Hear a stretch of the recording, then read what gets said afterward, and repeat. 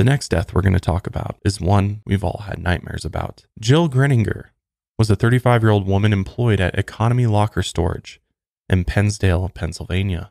Inside the factory, they used industrial meat grinders. A series of spiral blades would eviscerate the meat as it fell through the giant machine.